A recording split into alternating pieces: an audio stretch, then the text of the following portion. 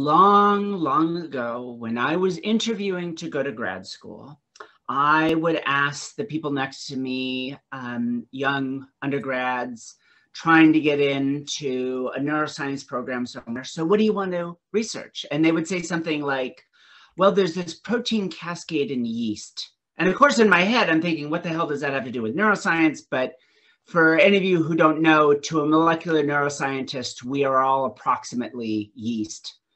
Really, the differences are pretty minimal. It's like a spherical cow situation.